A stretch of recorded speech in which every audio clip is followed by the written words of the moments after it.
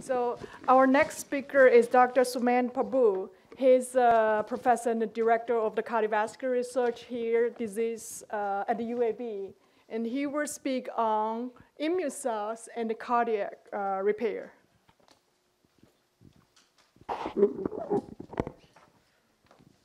So thank you very much. Thanks, Jay, GQ, and Joel for inviting me. It's a real pleasure to present again at this symposium and present some of our work on inflammation and immune activation in heart failure and how, framing it to how this might impact the talks you've heard earlier today about regeneration and repair.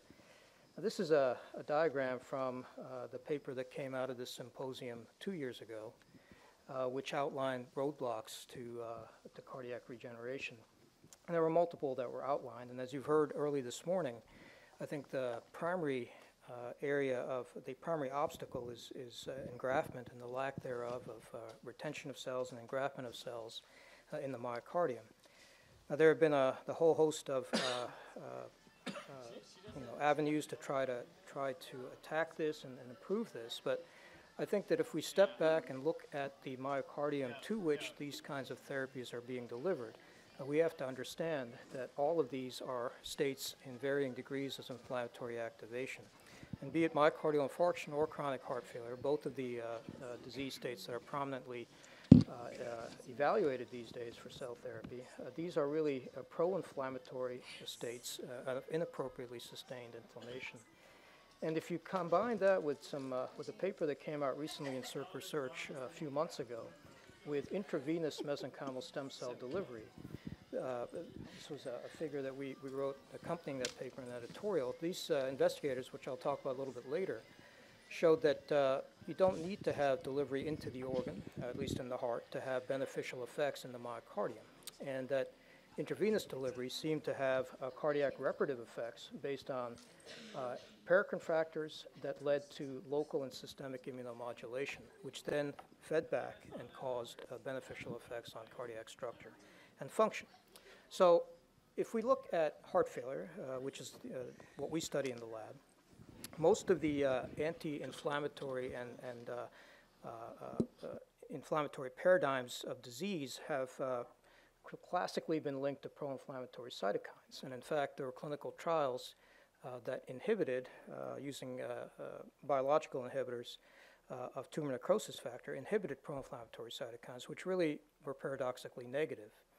And so we know that sustained inflammation is characteristic of disease. So what we thought was that we're really looking at the tip of the iceberg here with cytokines, and that we really have to step back and look at the status of both the innate and adaptive immune systems, which here's some example cell types from each, with the innate system with monocytes, macrophages, and dendritic cells, and the adaptive system, T and B cells, which are classically linked by antigen presentation.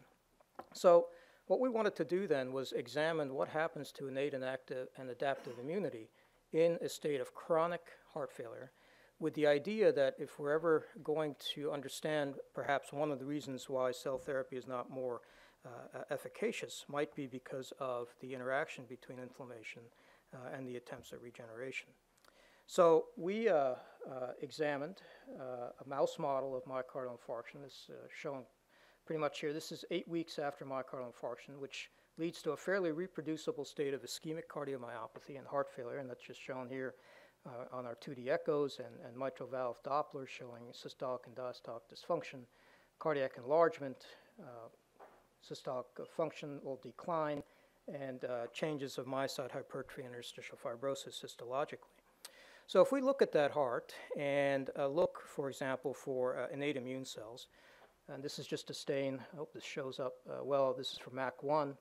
But this was published a couple, 3 years ago. But this is just to review that there is a robust increase, 2 to 3-fold increase, in the abundance of macrophages in the heart, in the failing heart, compared to sham-operated hearts. And this extended to other innate immune cell populations, including dendritic cells, which are marked here by CD11C. And here, there was almost a 4 to 5-fold increase in dendritic cells in the heart. And we did a series of studies showing that these were primarily pro-inflammatory, that this was a systemic activation, and that there was biologic activity of these cells. And I'm not going to go into those studies, but I would like to show you more recent data on the adaptive side of the immune system. And these are the same disease conditions, so heart failure 8 weeks after myocardial infarction and sham-operated hearts, looking at CD4 and CD8 positive T cells. And you see that in both cases, not only is there an expansion of innate immunity, but there is a increase in abundance and expansion of CD4 and CD8 T cells, which makes sense given that the primary function of dendritic cells is actually antigen presentation to T cells. So to look at this more closely and precisely, we did flow cytometry. We used the gating strategy that we've shown here really to look at primarily CD4 T cells. We also looked at CD8 T cells, but these so-called CD4 T cells can be broken down into T helper 1, Th1 cells, Th2 cells, Th17 cells, and T regulatory cells that express FOXP3. So if we take a failing heart and we isolate mononuclear cells from the heart, this is what we see. This is an example. I'm not going to, there's a lot of stuff on this slide, just to point out that we can isolate mostly viable cells, so more than 95% of mononuclear cells are viable by 7A-AD exclusion. But if we use a series of markers that we show in this gating strategy, we see that there's a diffuse expansion of CD4 T cells that includes total CD4, T regulatory cells, Th1 cells, Th2 cells, and Th17 cells. And then in heart failure, if we look at the ratios of these various T helper subsets, this is predominantly a Th2 and Th17 predominant state in heart failure. And we have supporting confirmatory changes in cytokines that impact these cell populations being upregulated in failing myocardium. Now, this is not just a local event, and this occurs systemically, and these are mediastinal lymph nodes, heart-draining mediastinal lymph nodes, and in this animal model, there is consistent enlargement of mediastinal lymph nodes in all of these animals with ischemic cardiomyopathy. And if we look at this, the populations by flow, we see an expansion of these lymphocytic populations and an increase in both CD4 T cells as well as all the CD4 T cell subsets that we saw in the heart. And these are draining the heart tissue. And we also saw an increase in CD8 T cells, which I'll show you here just for the sake of completeness, that there's an increase in CD8 T cells in the heart, in the spleen, and in the lymph nodes, both in terms of frequency and quantitation. So heart failure then is an expansion of innate and adaptive immunity, both locally and systemically. So what this indicates then is that after myocardial infarction, while we're used to thinking about inflammation acutely in a state of acute inflammation followed by inflammation resolution and repair, in the chronic state, in chronic heart failure, there's a recrudescence of inflammation that involves both innate and adaptive immune subsets that parallels the change from a normal-sized ventricle to this dysfunctional and dilated ventricle we term cardiac remodeling. And these cell types are very similar to the cell types that we see in acute myocardial infarction. So the question is, where do they come from, and what are they doing there? Well, we postulated earlier, based on our previous studies, that a lot of these cells come from the spleen. And we put forth this cardiosplenic axis in ischemic heart failure, such that when there is pathological remodeling of the heart following myocardial infarction, which leads to the classic pathological changes that we see at the tissue level, there's a parallel remodeling of the spleen with consistent splenic enlargement and changes in the splenic architecture, which I'll show you in a minute, but that these cells then traffic to the heart and are biologically active and induce injury. And this is kind of just shown in this summary slide. The way we show this is if we adoptively transfer unselected splenocytes from an animal with heart failure, and the control here is a sham-operated animal 8 weeks after operation, and we transfer these cells adoptively to naive animals that are CD45-1 to identify host and donor cells. And then we follow these animals out for an 8-week period. What we see is that there is a progressive LV dilatation, LV dysfunction, cardiac chamber enlargement, and evidence at the tissue level of localized fibrosis and injury that coincide with donor cells, here marked by CD45-2, indicating that there is homing to the heart of heart failure activated splenocytes, which then cause many of the changes that we associate with pathological remodeling. So,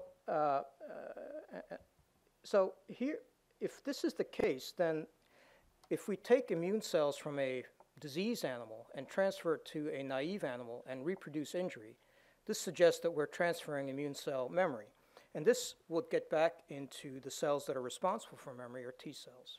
So if we look at the spleen in ischemic heart failure, we see very profound changes. And these include expansion of white pulp, which is the lymphocytic areas and germinal centers, expansion of this so-called marginal zone, which contains specialized antigen-presenting cells and indicate heightened antigen processing. We see consistent splenic enlargement. But if we look at a more close spatial analysis, we see that there is a spatial redistribution of these CD11C dendritic cells from the marginal zone into the white pulp. And what this suggests that there's active antigen presentation occurring from dendritic cells to C cells. Now, if this were the case, then we should see evidence of memory T cells activated in heart failure. So if we do flow cytometry, we see, first of all, there is activation or expansion of total T cells. But if we use a series of markers that would identify T cells that are antigen experienced or antigen exposed, and I've shown that up here with CD44, as well as markers of effector T cell activation and T cell memory, as well as central memory T cells, we see that all of these CD4 positive populations are expanded in heart failure, which indicate that an ischemic cardiomyopathy, traditionally thought of as a vascular and ischemic injury-mediated disease, is also a state of immune activation with activation of memory of the immune system. And we think that this memory is primed to cardiac injury, and this is transferable to naive animals, so with that adaptive transfer.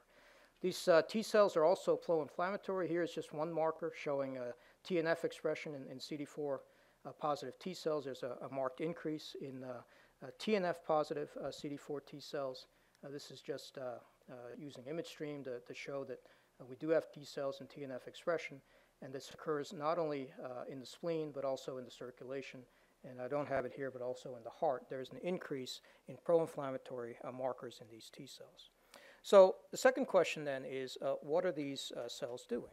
And to examine this, we took a couple of approaches. The first was we used an antibody-mediated approach to deplete CD4 T cells in the established state of heart failure. So we used anti-CD4, gave 2 doses, followed them out for another 4 weeks, and then at 8 weeks we reassessed. And this is just to show you that we have very specific inhibition or ablation of CD4 positive T cells in the blood, spleen, lymph node, as well as the heart, but we don't have any effect on CD8 T cells.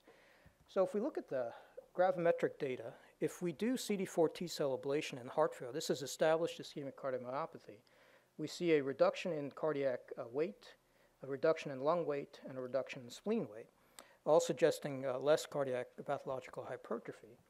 And these are representative echocardiograms showing that as compared to isotype control IgG, anti-CD4 antibody prevents progressive LV dilatation. So we are actually abrogating the progressive remodeling that occurs in heart failure. And this is just quantified here as a change in end-diastolic volume, and then systolic volume stayed at 0, no change, when you give CD4 ablation, and no change in EF. So this shows that CD4 T cells are necessary for the progression of remodeling, but are they sufficient to cause injury? And for this, we isolated splenic CD4 T cells using Miltenyi columns. This is 95% viability and 80 to 85% purity. And we adoptively transferred selected CD4 T cells into naive mice. We also did a parallel experiment. This was much harder to do when we did cardiac CD3 T cell isolation and transfer them into naive mice. I'll show you the splenic data here. And this was the experimental design. We followed them out 8 weeks after adoptive transfer. And these are representative echocardiograms. I hope you could see that this is from naive animals, and this is from heart failure animals. And this is, the light's not the best here, but what you see here is that there's a subtle but reproducible systolic dysfunction that occurs 8 weeks after the transfer of selected CD4 T cells from the spleen from animals with heart failure. That's quantitated here. So we see an increase in end systolic volume, a reduction in ejection fraction in animals, naive animals that received heart failure, activated CD4 T cells versus naive, and we see an increase in wall thickness indicative of hypertrophy. We see cardiac enlargement, reproduction of many of the aspects of pathological remodeling, and we see an increase in fibrosis and cardiac hypertrophy. So this suggested then that the splenic activation in heart failure, at least the immune memory part of it, is really driven by the adaptive immune system, by T cells, which include memory T cells, that are primed to induce cardiac injury and contribute essentially to progression of disease. So if we could conclude on this, the pathophysiology of chronic heart failure includes global expansion of innate and adaptive immune cells in the heart and the myeloid lymphoid organs. Activated immune cells, including primed and pro-inflammatory CD4 T cells, contribute to the progression of remodeling, injury, and fibrosis in the heart. And that splenic immune cells, as part of this cardiosplenic axis, home to the heart to induce immune cell-mediated injury. And this immune memory, which we're presuming is maintained by central memory T cells, is retained upon adoptive transfer. And so ischemic cardiomyopathy then should be thought of, at least in part, as an autoimmune cardiomyopathy that's immune cell mediated. Now, why might this be important in cardiac repair? Well, the paper that I was mentioning at the start of this talk, this is a review from Dr. Epstein, who wrote that paper, indicated that there's a cardiosplenic axis that needs to be considered with cell therapy. And this is based on his studies using IV-administered mesenchymal stem cells, which then circulate to various organs, including the spleen, and in the spleen leads to a change in immune cell populations that are immunomodulatory on the average, and that this feeds back to induce anti-inflammatory cells effects on the heart and improves cardiac function. This paradigm does not bring up the need for a cell regeneration, but actually is more critically dependent on the change of inflammatory and immune cell activation systemically, which then impacts the heart to induce a repair.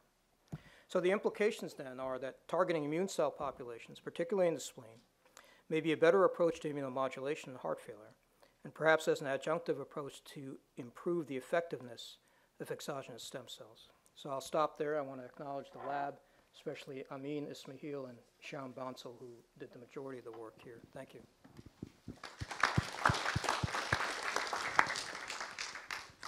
John?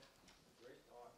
Do you have any thoughts about what might be the antigens that T cells are reactive to in a heart failure model? That's a key question, and the answer is we don't know. We put forth the possibility that there's a kind of a less specific, due to damps that are released at the time of injury, that there's innate immune cell activation that this somehow then activates adaptive immune cells. But really, if you look at chronic human disease, chronic pro-inflammatory disease, such as, say, inflammatory bowel disease, what you see there is in a polyclonal T cell activation linked to multiple antigens. And we don't know the answer to that yet, but we think the same thing is occurring in heart failure. And to examine this, we are now isolating T cells from human hearts, failing hearts, and looking at TCR sequences and see if we could derive some indication as to what that might be. Yes? The fetal macrophages have some proliferating capacity, and during myocardial infarction, until the myocardial infarction, they act as a dormant stage. But when myocardial infarction is there, they have proliferate more. The macrophage population increases is because the macrophage from the mesenchymal stem cell monocytes differentiated, or the fetal derived macrophage present in the heart. Yeah, so obviously we didn't show any of that data here, but there are multiple papers showing that if you cause injury to the heart, myocardial infarction, that you have an influx of monocyte-derived macrophages, and they're marked by CCR2, but that you also have proliferation of locally sourced macrophages. So both populations, fetal-derived as well as monocyte-derived populations, increase in the heart, but the proportion of monocyte-derived macrophages increases more than usual. So we have a greater influx of bone marrow-derived macrophages.